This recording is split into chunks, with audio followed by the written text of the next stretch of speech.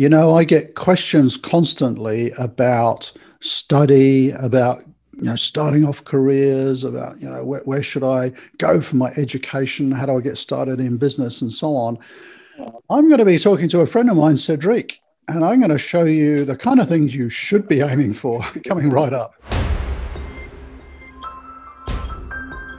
Okay, in this video, we're going to be talking to a friend of mine, Cedrique, who you're originally from Kenya, is that right, Cedrique? But you're living in South Africa now. Yes, I am. And the reason I thought it would be interesting to talk to Cedrique is he has a very interesting background and I think a really interesting future. And I get so many questions around education and careers and starting businesses. I think you might get a few really good tips out of what Cedrique's got to tell us. So tell us a little bit about your education, Cedrique. How did that come about? Because you've got a fairly unique education environment at the moment. Yes. I do go to the African Leadership Academy here in Johannesburg, South Africa. But I think I've had quite an interesting high school career to begin with, because from day one when I joined high school, I told myself I wanted to do something different. So I planned it out. In my second year of high school, I would go for an exchange in the States, come back, stay about a year or so, and then I would immediately go to the African Leadership Academy, partly because I felt these experiences were really going to allow me understand how the world's structured and how things are looking like on the other side of the pond, and in context different from my own. So I do think it's been a fairly interesting experience, but it has been entirely worth it. Wow. So we met, probably a year ago now, when we were in the African Leadership Academy. And I have to say, there's some really smart people there. I've met some of your friends there. There's something that really sort of got my attention, and that is at the African Leadership Academy, you got into consulting. Tell us about that. You're kind of running your own consulting business. Yeah, that was quite interesting because when I got to the African Leadership Academy, I was really certain that I was going to go towards public health or medicine or something in those lines. And then I started interning for this consulting firm, which was just weird because it was just a bunch of 19, 20-year-olds that are working with small businesses across the continent. And that was just fascinating, partly because my parents' background, all of them are educated, both of them are educators, teachers. And at some point in my early childhood, they run small businesses that terribly failed. Yeah. So I get this 19, 20-year-olds talking about helping to radically transform the entrepreneurial ecosystem of the African continent by supporting small businesses grow and scale. And I was just quite fascinated. So when I started interning with them and working with all the small business owners from across the continent, I realized that a lot of these young people are solving problems that I never knew existed. And it was just mind-blowing.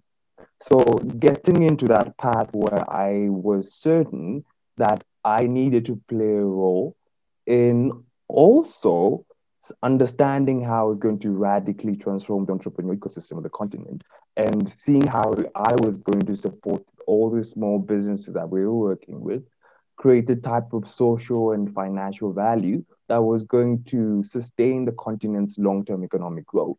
And in a sense that the small and micro-sized enterprises contribute to about 60 to 70% of all employment on the continent. So if there's any way that we could really, really transform the continent inclusively, then we'd have to start with them. So it's been a really interesting journey. I do currently run the firm as its chief operating officer. We've done quite some interesting work, and by then it's all been very, very interesting learning experiences. No, fascinating. And I've enjoyed our conversations, over the last year or so, talking about some of the things you're doing and some of the projects that you've been involved in. I mean, it's amazing. I'm learning as much from you as you are from me. So you're solving things that I didn't even know were a problem. And then you kind of got into entrepreneurship as well, because I mean, it was a few months ago you were telling me you had this idea of getting into sort of broader education for entrepreneurs in Africa. You were starting to look for funding. Tell us a little bit about that. That started quite interestingly, and it was partly informed by the consulting background I had. There was a time in around April or something when we were approached by this young entrepreneur from East Africa, had a really gaping food supply chain issue. And I really had no idea what supply chain is all about at that particular point in time. So I realized that I have to have conversations with people, understand how this whole industry works like. And I have to uh, really start from scratch, ideally. And I think that's where I met you from. And so all this webinars, all this meetings attending, and a lot of reading to understand how this industry works like that, I had no idea was really that critical.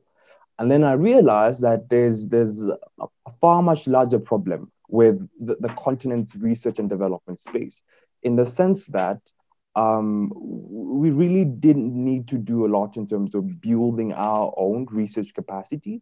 So, in terms of developing the type of homegrown solutions for the continent that are very context specific and deliberately aligned towards allowing us mitigate a lot of the challenges that are specific to the continent. That was the angle I was looking at this from. Yeah. And the direct path I saw was education. So how do we sustainably increase the quality and amount of research and development conducted on the continent?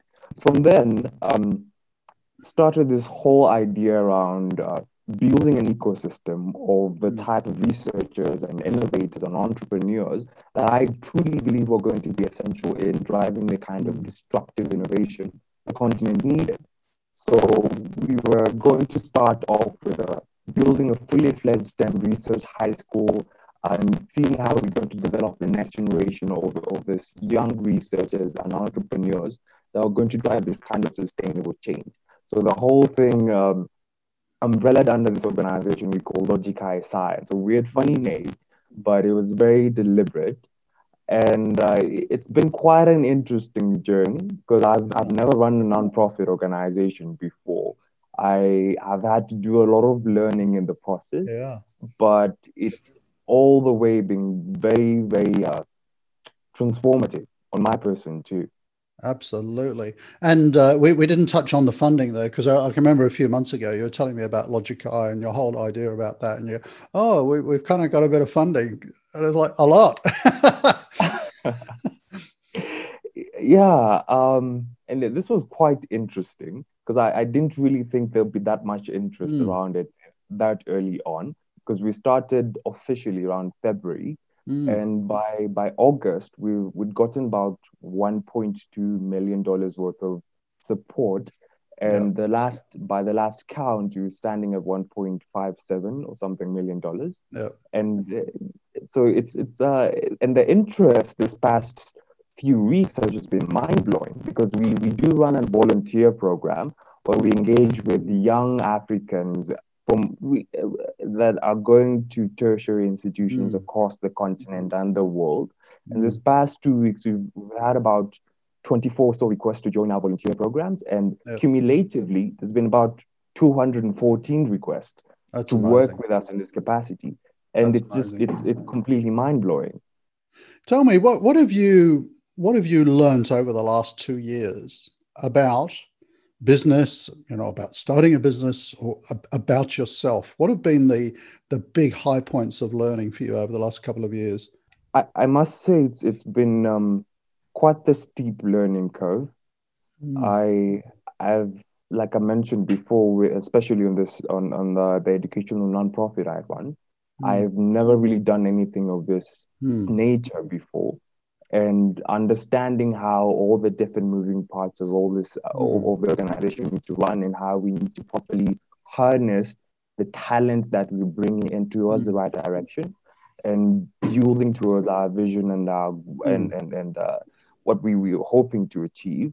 It's been really transformative in the sense that I have had to quickly and very, very understand how to help organizations and people create the Mm. type of social and financial value that is Yeah. really impactful in the long run. And it's been a culmination of different learning Mm. experiences. Most of them has just been from conversations like the one I'm having with you, Yeah. on the shoulders of more experienced people, Mm. like you from Logistics Bureau, Professor Linga from Mm. CCG, Bernard, House of Mm. Procurement, In and Kenya. it's Yeah. been it's also been revealing in the sense that I have had to understand what my values are and Mm. what type of business person, that an Mm. entrepreneur that I actually wanted to be. Yeah. And I do think that there's still quite a lot I need to learn. But Yeah. the past few months have just been, like I said, a very steep Yeah. learning curve Yeah. for me. Do for people watching, why the hell am I talking to Cedrique? I mean, Cedrique, I've been inspired by our conversations over the last year or so. And, I think some of the key lessons that people watching this can take out of it are: don't put barriers in the way, artificial barriers in your head about what you want to achieve, what it's possible to achieve, in terms of career or education. Because, in our early discussions, the things that inspired me, and let me just tell people about our first discussion. It was a little bit like this. And I said, "Oh, that's amazing. Tell me about your consulting company." And then I said, "So what did you study at university?" And you said, "Oh, I'm not at university. I'm still at high school." What? A 19-year-old at high school running a school project, which was this consulting company. I think that's phenomenal. And I take my hat off to you. And I think people should look to you for inspiration, in terms of, get off your butt and do stuff. And you've started another business. You got $1.5 million of funding for that. You're heading out to the States later this year to study at university. Wow. I can't wait to watch what you're doing over the next few years. Well, actually, I do think it's quite interesting that you mentioned that, because I've had the pleasure of working with a lot of entrepreneurs on the continent that are doing Mm, amazing work. And this past month or so, when I had to do a lot of field research for mm, a foundation that we're working with at the consulting firm, mm, and walking around towns in Uganda mm, and yeah. a few places in Tanzania and Kenya, and Mm, going to that grassroots level, I realized that what I mentioned to you earlier around the mm, type of problems that entrepreneurs on the yeah. continent are solving, just mind blowing. And Mm, it makes you think about the necessity of entrepreneurship specifically on the continent, yeah. because uh, most of these young people didn't have access to the type of financing that we Yeah. see startups in Mm, Silicon Valley get access to. But the type of scale, the type of growth, the type of mm, impact that you can actually see on that grassroots level is just mind blowing.